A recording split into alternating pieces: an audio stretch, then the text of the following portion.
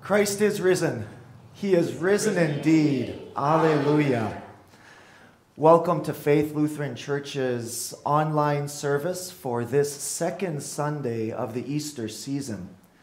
We wish God's blessings to you wherever you are watching this and attending this service with us as we follow the order of Matins with the service insert that should have been emailed to our members last night. It is also available for you on faithalaska.com if you would like to download your own copy for use at home.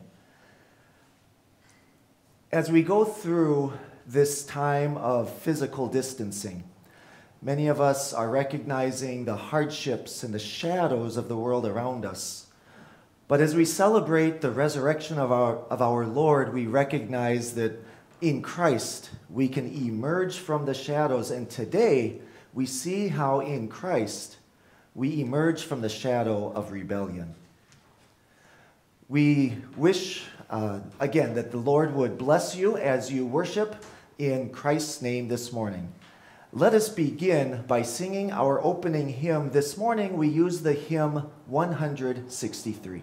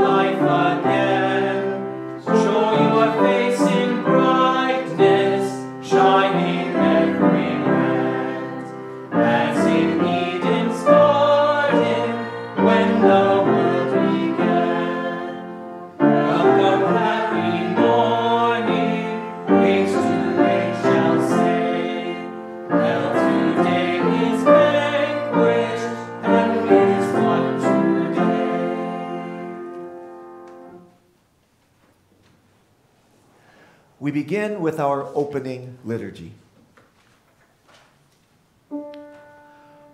O Lord, open my lips, and my mouth shall declare your praise. Hasten to save me, O God. O Lord, come quickly to help me. If we say we have no sin, we deceive ourselves, and the truth is not in us. But if we confess our sins, God, who is faithful and just, will forgive us our sins and cleanse us from all unrighteousness.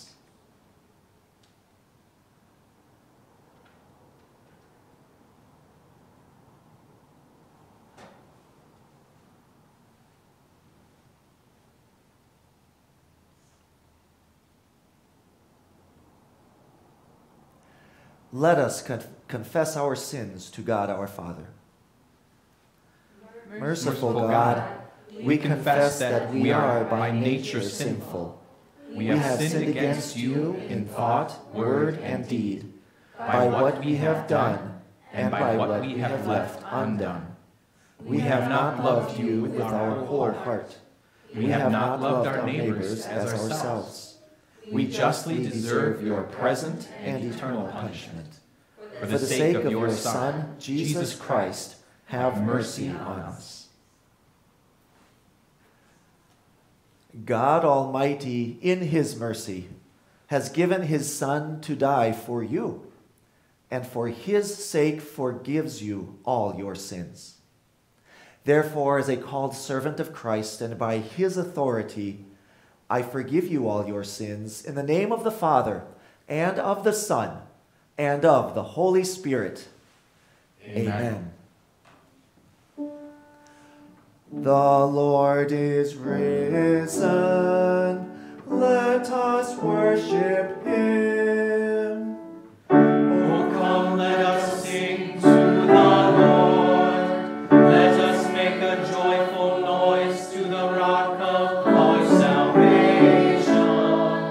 Let us come into his presence with thanksgiving. Let us make a joyful noise to him with songs of praise. For the Lord is a great God, and a great King above all gods. The deep places of the earth are in his hand. The heights of the hills are also his. The sea is his, for he made it, and his hand formed the dry land. Oh, come, let us worship and bow down. Let us kneel before the Lord our Maker. For he is our God, and we are the people of his pasture and the sheep of his hand. Let us pray. O risen Lord, you came to your disciples and took away their fears with your word of peace. Come to us also by your word and sacrament. Banish our fears with the comforting assurance of your abiding presence. For you live and reign with the Father and the Holy Spirit, one God, now and forever. Amen.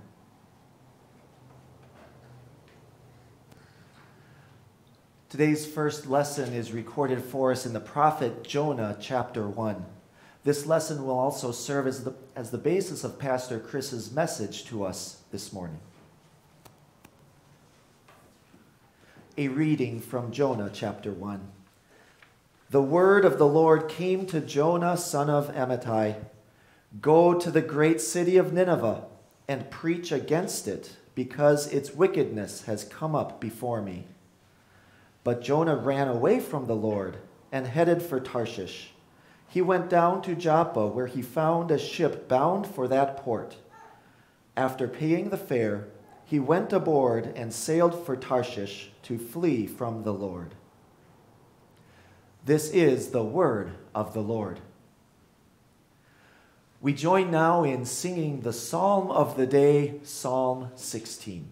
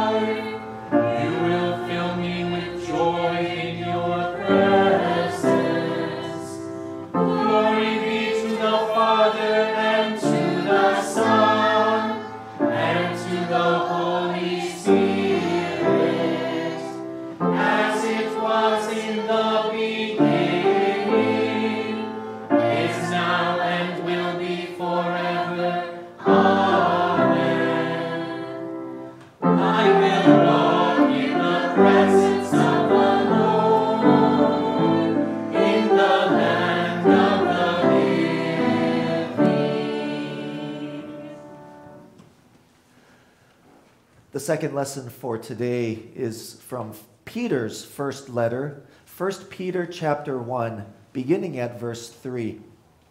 Peter reminds us that in the glorious resurrection of our Lord, we have true hope and security, even among the great trials and shadows of this world that we face today.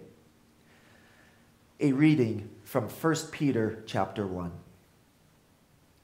Praise be to the God and Father of our Lord Jesus Christ. In his great mercy, he has given us new birth into a living hope through the resurrection of Jesus Christ from the dead, and into an inheritance that can never perish, spoil, or fade, kept in heaven for you, who through faith are shielded by God's power until the coming of the salvation that is ready to be revealed in the last time. In this you greatly rejoice, though now for a little while you may have had to suffer grief in all kinds of trials. These have come so that your faith of greater worth than gold, which perishes even though refined by fire, may be proved genuine and may result in praise, glory, and honor when Jesus Christ is revealed. Though you have not seen him, you love him. And even though you do not see him now, you believe in him and are filled with an inexpressible and glorious joy. For you are receiving the goal of your faith, the salvation of your souls. This is the word of the Lord. The gospel of our Lord for this second Sunday of Easter is recorded for us in John chapter 20. Our Lord appears to his disciples and gives him the peace in knowing that he is risen indeed. And we are blessed, for believing in that resurrection, even though we have not seen the Lord with our eyes. The Gospel of our Lord from John chapter 20. On the evening of that first day of the week, when the disciples were together with the doors locked for fear of the Jews, Jesus came and stood among them and said, "Peace be with you." After he said this, he showed them his hands and side. The disciples were overjoyed when they saw the Lord. Again, Jesus said, "Peace be with you. As the Father has sent me, I am sending you." And with that, he breathed on them and said, "Receive the Holy Spirit. If you forgive anyone his sins, they are forgiven. If you do not forgive them, they are not forgiven." Now Thomas, called Didymus, one of the 12, was not with the disciples when Jesus came. So the other disciples told him, "We have seen the Lord." But he said to them, "Unless I see the nail marks in his hands, and put my finger where the nails were, and put my hand into his side, I will not believe it." A week later, his disciples were in the house again, and Thomas was with them. Though the doors were locked, Jesus came and stood among them and said, "Peace be with you." Then he said to Thomas, "Put your finger here. See my hands. Reach out your hand and put it into my side. Stop doubting and believe." Thomas said to him, "My Lord and my God." Then Jesus told him, "Because you have seen me, you have believed. Blessed are those who have not seen and yet have believed." Jesus did many other miraculous signs in the presence of his disciples, which are not recorded in this book. But these are written that you may believe that Jesus is the Christ, the Son of God, and that by believing you may have life in his name. This is the gospel of our Lord. The Lord is risen. He is risen indeed. Alleluia. Death has been swallowed up in victory. Alleluia. We continue with the hymn of the day, hymn 143, the first three stanzas.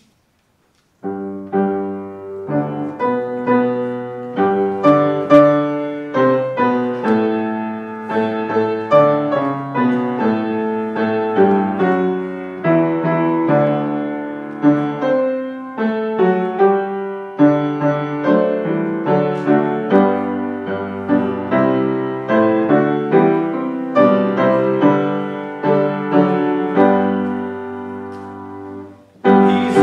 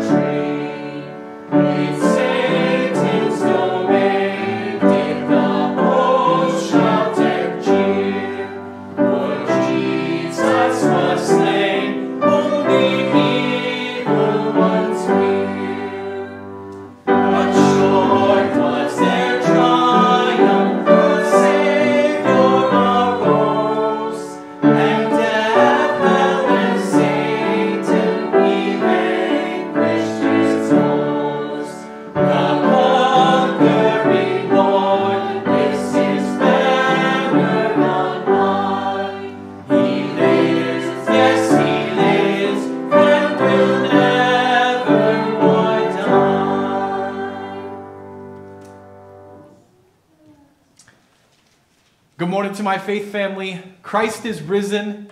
He is risen indeed. Alleluia.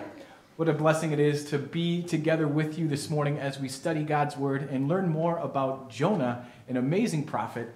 And as we spend time in God's Word this morning, I invite you all to open up your bulletin insert to page 5. There's some notes there that I think you'll find helpful for our sermon time this morning.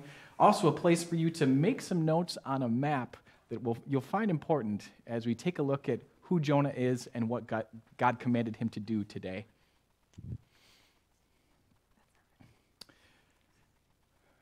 There's no word in the English language that is more popular or unpopular than the simple word no.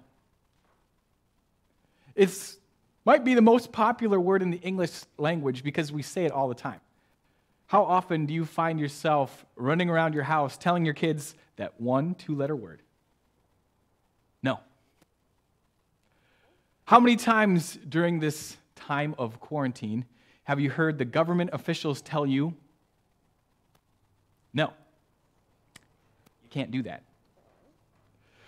It's such a popular word. We use it all the time, and if you're honest, you also have to admit, it's the most unpopular word there is. None of us like to hear the word no. There are certain educators out there in the world today that say you should never, ever use the word no. Well, why not? It might damage someone's self-esteem. Really? Well, here's the problem. If we ever say the word no, you're making somebody out to be a rebel. And you don't want to be a rebel. We don't like that word no. When the government tells us you can't come within 6 feet of someone else who's not related to you. We don't like that word no when our governor tells us you can't invite anyone, family or friend, someone who's not a member of your household, into your own home. We don't like that word no when our legislation tells us you can't go to a different community right now. No, no, no. We don't like it. And we like it even less when our God says no. We don't like the thought that we might be rebels. And while this time of quarantine might cast a shadow on the idea of what we can and what we cannot do, God's word is crystal clear. Today we follow one of his servants in the Bible, a man by the name of Jonah, as he teaches us what it truly means to be a rebel, as we look to the Lord our God as the Lord who teaches us to be followers of Jesus Christ. Let's dive in this morning to the book of Jonah and get to know our God better today as we see his love for us and how he helps us emerge from the shadows of rebellion to live as his dearly loved children. You've certainly heard of the book of Jonah before. It's one of the most famous stories in all of Scripture. But I wonder if you've ever stopped to think a little bit more about who this Jonah guy is, and really who are the main characters in the story. Jonah starts out, the word of the Lord came to Jonah, son of Amittai.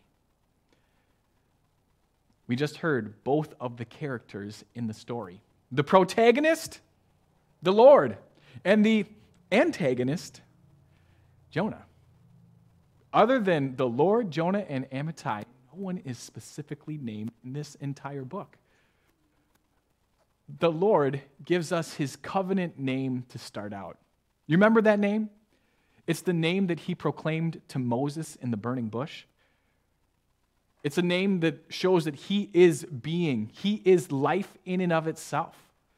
It's a name that he used to sign and seal his covenant to his people when he wanted them to remember who he is. The Lord, the compassionate and gracious God, slow to anger and abounding in love and faithfulness. You know that, Lord. you love that, Lord. The best protagonist that we'll ever see in the history of time. Then we meet up with Jonah. Jonah's name is an innocent one. It means dove. And we hear that he was the son of a man whose name is Amittai. Hebrew has a special way of showing what a name means. Amittai means faithfulness. While that family name was certainly one of renown, it's ironic, isn't it, that right here, as God introduces the characters in the book, we see the Lord, the God of free and faithful grace, who promises to be faithful to his people now and always, and Jonah, this faithful son, an innocent man. And yet, as we see the book progress, we see that Jonah is anything but that. What he is a rebel. Someone who goes against the very words that God himself declares. The book starts out with a bang in showing us what happens next in the life of Jonah. The Lord says, "Go to the great city of Nineveh and preach against it, because its wickedness has come up before me." God's instructions to Jonah are specific. Literally, he says, "Arise, go. I need you to go to Nineveh." The word Nineveh might not jump off the page for you when you read it the first time. Nineveh was not a great place to call home unless you were a Ninevite. And even then, there were perils lurking around every corner. The Ninevites were a bloodthirsty people. That's why God calls them out and says, their wickedness has come up to the highest heavens. I've seen their monstrosities. And Jonah, I need you to go preach to them. God calls it a great city, not just because it was a large city, but because it was an important one in the world at that time, a center of commerce. It was like going to Washington, D.C. might be today.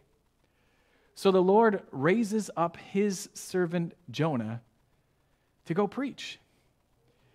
He gives him a word of God and says, "Get up, Jonah, and go." And you know Jonah's response? But Jonah ran away from the Lord. There it is. What a rebel. God told him to do one thing. And what makes someone a rebel? Doing exactly the opposite of what you've been asked to do. God said, "Get up and go." And Jonah said, "No. I'm going to do the very opposite of what you said." The shadows of rebellion are covering Jonah's heart. Friends, when we see the book of Jonah, it's not just Jonah's heart that acts that way when the Lord speaks. Don't you see some of Jonah in your life? When the Lord speaks to us, there's a shadow of doubt that creeps over in our minds.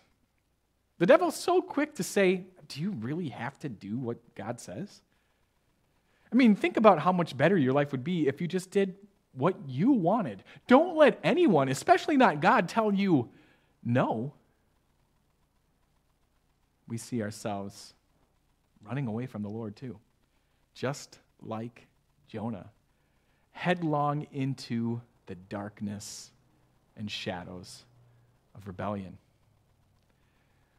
The Lord needs us to see just how important it is for us to understand the extent of Jonah's rebellion.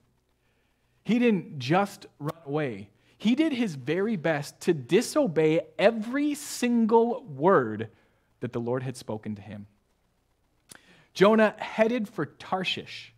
He went down to Joppa, where he found a ship bound for that port.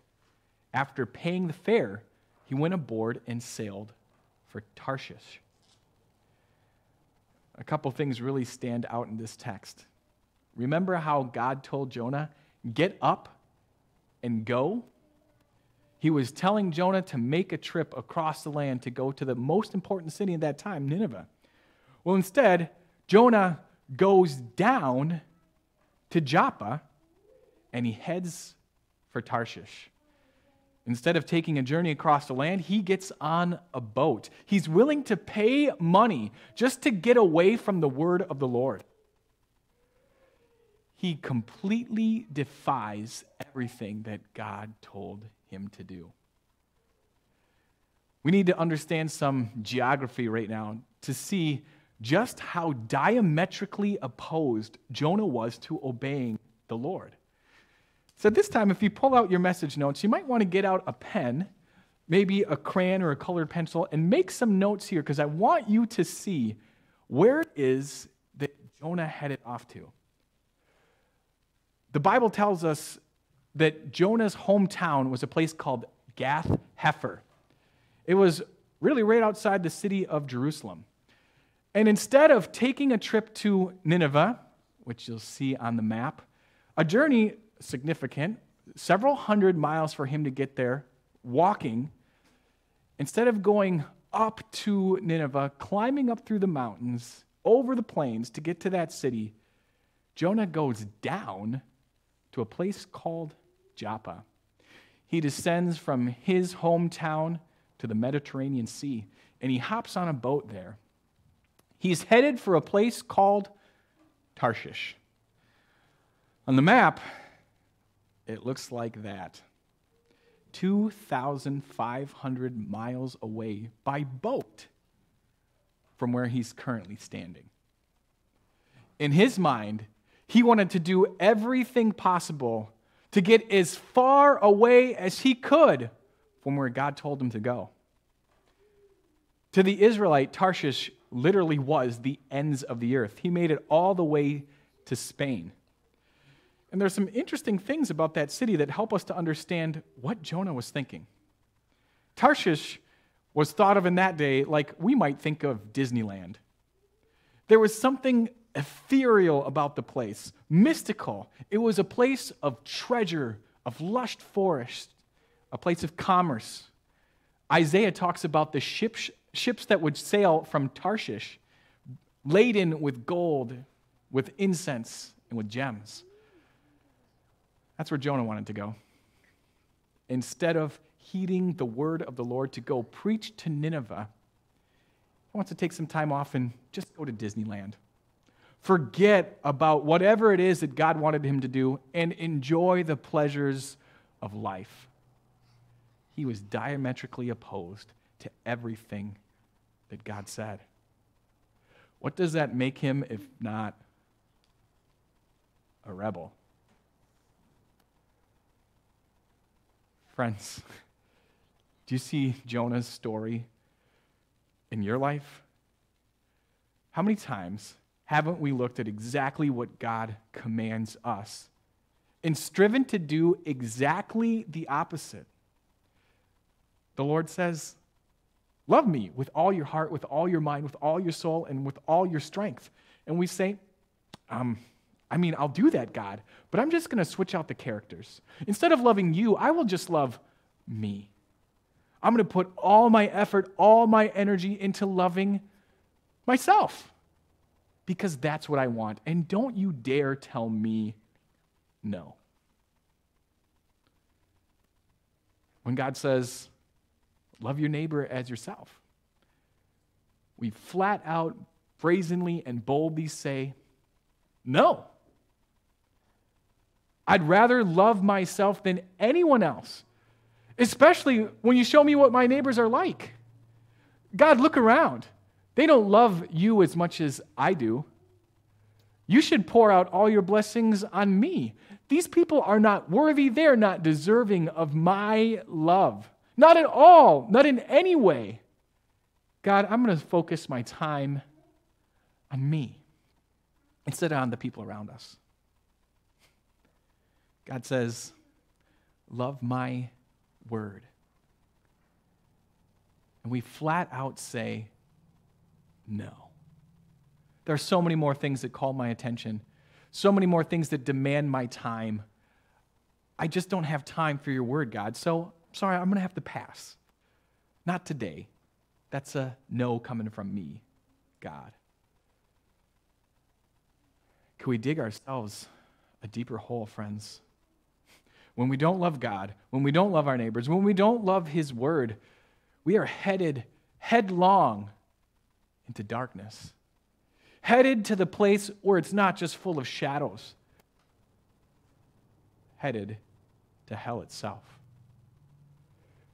We show every single day that we are rebels and undeserving of anything good from God at all. It's amazing and astounding that he would even consider loving any one of us for how diametrically opposed we are to his word. And yet, we see the grace of God in our lives. God could have ended Jonah's life right there and made this book a whole lot shorter. But instead, he wanted to teach this prophet a lesson. He wanted to teach this people a lesson. He wants you and me to know who he is. Do you remember that name? The Lord? The God of free and faithful grace? The one who's promised that he will never abandon you, not once in your life? He didn't give up on Jonah, and he's not willing to give up on you. He would go into the shadowy darkness of death to bring to light life for you. In the life of Jonah, we see a man who fled from the Lord. Isn't that what we've been doing since the first moment of our lives? Trying to run away from God and tell him, no, I don't want you imposing your laws on my life. Wasn't that what Adam and Eve were doing in the Garden of Eden? They were afraid because they were naked, so they fled. They hid. That phrase encapsulates the human behavior when we come before a holy God. We want to tell him no, and we don't want him to tell us no. But in order to help us emerge from the shadows of rebellion, God sent the faithful one, the Lord Jesus. He stuck him to the cross and nailed every one of our sins to him. It was at the cross that he took our rebellious heart and removed it. It's at the cross that he's filled us with his heart so full of faithfulness and love. It's because of the empty tomb that you and I can emerge from those shadows of rebellion and live as children of God. That with joy in our lives now, we can willingly obey what God says. When he tells us, yes, my child, I want you to do this. And when he says, no, my child, not this, that we willingly follow our Lord. It's so easy for us to live in this world as rebels. It's a popular thing, isn't it? If you've ever watched the movie Star Wars, you've learned that being a rebel isn't so bad. We need to turn that on its head. Sin is always wicked in God's eyes, and he has an amazing plan for sinners. It doesn't revolve around us removing sin from our lives, from us leaving sin behind every single day. No, it's a plan that revolves around Christ and the sacrifice that he made. It's a plan that revolves around Christ and an empty tomb outside of Jerusalem, where he assures us that the payment that he made for all sins of all times is complete. It's a plan that involves leaving darkness behind and living as children of the light. Let's do that today. Let's learn to see the world as God does, to rejoice that He's made us His own children, so that the word no isn't popular unless it's saying no to the kind of things that God says no to.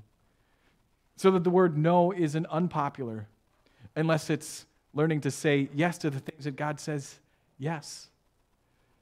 So that every single day we can live with the confidence that comes from Easter time and always. We are forgiven children of God. Then, as a congregation that's alive in Christ to share life in Christ, let's join together in professing our Easter hope today and always in our living Savior. Christ is risen. He is risen indeed. Alleluia. Amen. May the peace of God, which goes beyond all understanding, guard and keep your hearts and minds through faith in our risen and living Savior, Christ Jesus. Amen. Let's join together now in confessing our faith. We use an ancient song called Te Deum. We praise you, O God. Let's join together in singing our confession. We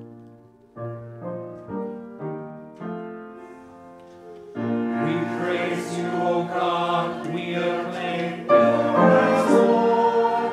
All creation worships you, Father everlasting. To you, all angels, all the powers of heaven, cherubim and seraphim, sing in endless praise. Holy, holy, holy, Lord God of heavenly hosts, and earth are full of your glory. The glorious company of apostles praise you. The noble fellowship of prophets praise you. The white-robed army of martyrs praise you. Throughout the world, the holy church acclaims you. Father of majesty unbounded, your glorious, true, and only Son, and the Holy Spirit, advocate and guide. You, Christ, are the King of glory, the eternal Son of the Father. When you became man to set us free, you humbled yourself to be born of a virgin. You overcame the sting of death and opened the kingdom of heaven to all believers. You sit at the right hand of God in the glory of the Father. We believe that you will come to be our judge. Come then, Lord, and help your people, bought with the price of your own blood, and bring us with your saints to glory everlasting.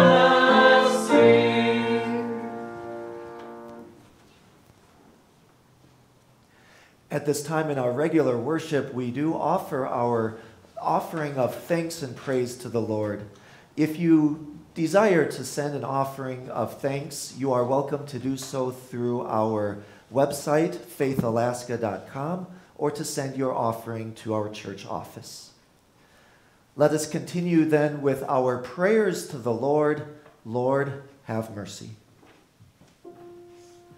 In the morning, O Lord, I call to you. Be merciful to me and hear my prayer. Lord, have mercy. Christ, have mercy. Lord, have mercy.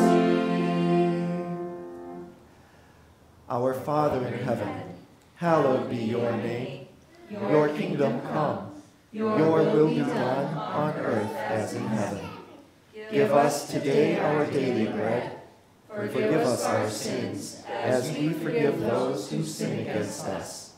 Lead us not into temptation, but deliver us from evil. For the kingdom, the power, and the glory are yours, now and forever. Amen. O God of mercy, hear us now as we unite our voices to pray for your church. God of mercy, keep us from the doubts and fears that cripple us and prevent us from knowing the fullness of your saving peace and gracious presence. Teach us to trust in your word and to believe with all our hearts, minds, bodies, and strength in Jesus Christ, crucified for our sins and raised for our justification. O Lord, in your mercy, hear our prayer. God of grace, bestow upon your church your Holy Spirit and all the gifts that come down from on high. Grant to us faithful pastors who will preach faithfully, and give us ears to hear your word proclaimed. Sustain us while apart, and bring your scattered church together again quickly. Give us boldness in our witness before the world, and courage to speak your name without fear. O Lord, in your mercy, hear our prayer. God of power, give courage and strength to those persecuted for the faith, and comfort the families of the martyrs. In uncertain times, keep your church from being tossed about by the winds of change. Keep her steadfast in the doctrine of the apostles and the faith once delivered to the saints. Help us to admonish those who have fallen away, and to restore with gentleness those who have wandered from the truth. O Lord, in your mercy, hear our prayer. God of might, counsel the nations and their leaders to act wisely in all matters. Bless us with faithful and just leaders who will protect the sanctity of life and defend us against all enemies, foreign and domestic. Make us wise and discerning citizens who use the gift of liberty for noble purpose. O Lord, in your mercy, hear our prayer. God of love, teach us to love one another as you have loved us. Guide us to reveal the love and strength of Christ to our troubled and fearful world. Deliver us from disease and everything else that would threaten our homes and families. Protect the police, firefighters, disaster relief workers, and medical personnel who attend to us, as well as the places where we live and work. O Lord, in your mercy, hear our prayer. God of comfort, give your aid and relief to all who suffer want or need, to the sick in their afflictions, to those troubled in mind, to those to whom death draws near. Heal and sustain them according to your gracious will. And this morning, especially, O Lord, we pray for Terry Joe Hedman's brother, Martin. We thank you for the successful surgery of placing stents in him, that his blood may flow. And we pray for you to sustain him as he awaits further surgery to improve his health even more. Preserve us all in faith to eternal life. O Lord, in your mercy, hear our prayer. God of hope, be with those who grieve the loss of a loved one. This morning, we especially pray for the family of Pete McIntyre, the son-in-law of Colleen Oldfield. He was taken away from them on Friday evening. O Lord, be with his wife Jessica, their children Braden, Cody, and Aiden, and help us all to number our days aright, that we may not be distracted by the things of this world, but we may focus on the one thing needful, that is your gospel. that in Christ we may be found faithful when he returns in his glory. O Lord, in your mercy, hear our prayer. O blessed God and Lord, hear the prayers of your people and teach us to trust in your will to answer our prayers with all that is needful and beneficial, both for us and for all for whom we pray. Through Jesus Christ our Lord, who lives and reigns with you and the Holy Spirit, one God, now and forever. Hear us, O Lord, as we also pray the prayer for grace. O Lord, our heavenly Father, almighty and everlasting God, you have brought us safely to this new day. Defend us with your mighty power and grant that this day we neither fall into sin nor run into any kind of danger. And in all we do, direct us to what is right in your sight. Through Jesus Christ, your Son, our Lord. Amen. Amen.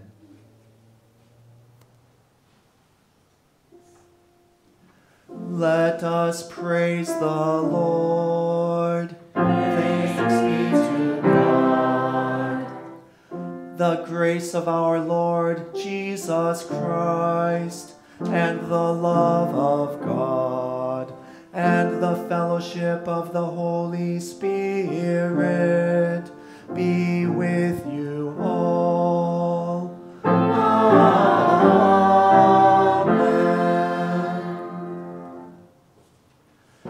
We conclude our service this morning singing hymn 143, stanza 5.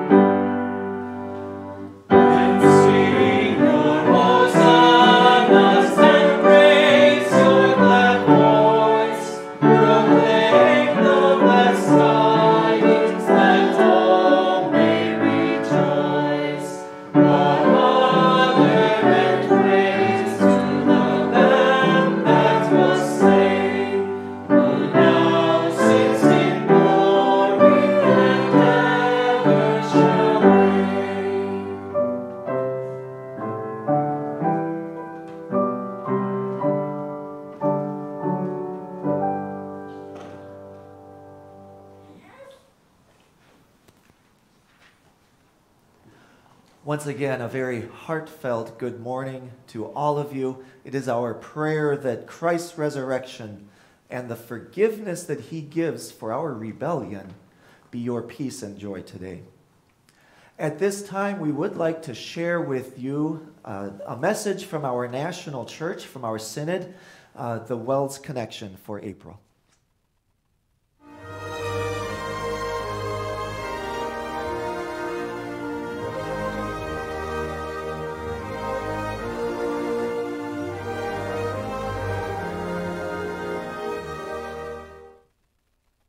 Hi, I'm President Mark Schrader.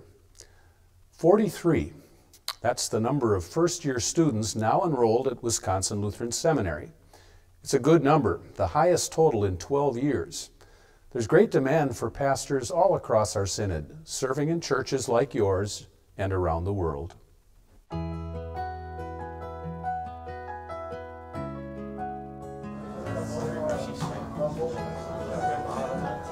Ethan Schultz is in his first year at Wisconsin Lutheran Seminary, but he's already a seasoned mission worker, having spent a year in Southeast Asia.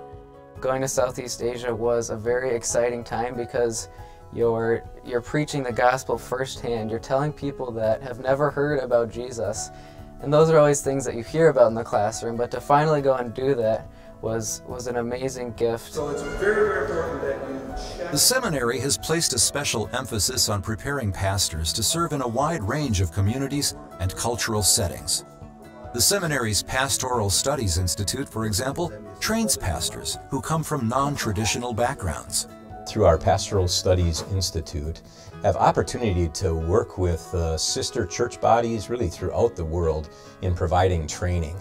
And we have so many people that are reaching out to us for training. First, could I ask all of you?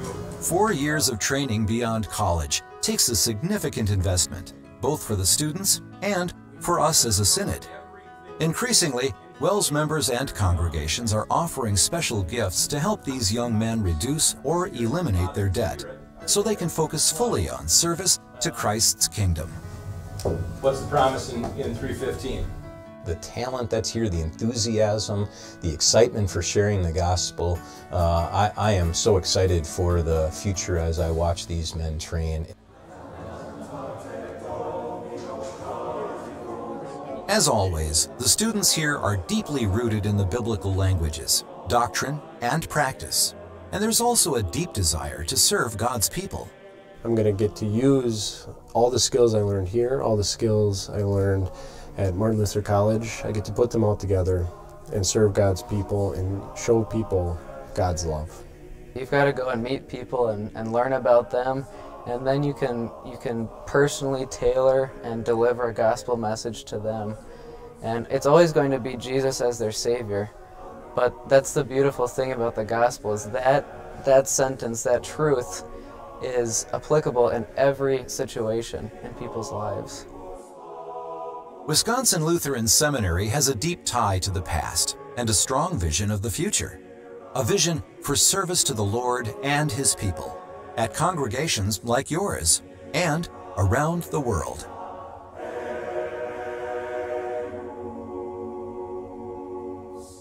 While enrollment rates at Wisconsin Lutheran Seminary are up significantly, the numbers are still lower than our peak in the mid-1970s, and there's no shortage of need. Many congregations have vacancies, and many opportunities go unmet. It's a reminder to always be encouraging to young people you know who have the potential for service in full-time gospel ministry.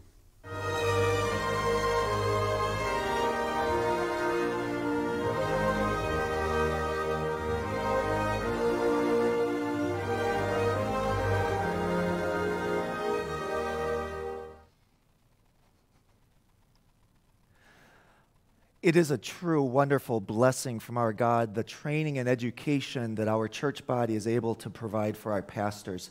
Keep them in your prayers, dear brothers and sisters. And also, I would like to echo President Schrader's message to the youth that you consider possibly becoming a pastor yourself, to consider that as a way that you can serve the Lord in full-time ministry, sharing the beautiful gospel that we have with a world that still needs to hear it. Keep that in your prayers as well. And finally, brothers and sisters, a few announcements to remind you that Sunday mornings we continue with our live and interactive Bible studies at 9:07 a.m. every Sunday morning through Zoom. Instructions for attending that service are available in the service insert as well as on our website.